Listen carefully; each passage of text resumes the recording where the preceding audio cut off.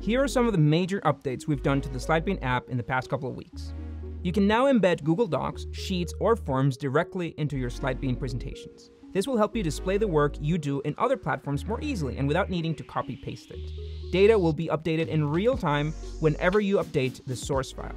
To embed a Google document, go to the Insert tab and follow the instructions to publish and insert your file.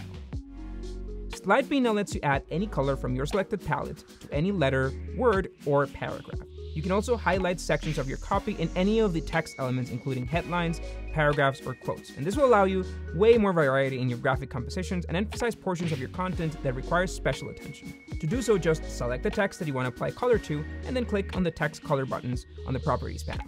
Also, you can now select and drag multiple slide elements. This should make editing your slides easier and faster than ever before. To select multiple elements, just hold down Shift and click the items that you want to move.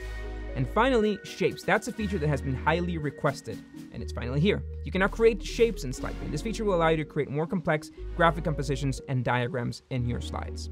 Stay tuned to our channel for new updates on our product. Sign up for Slidebean for free at slidebean.com.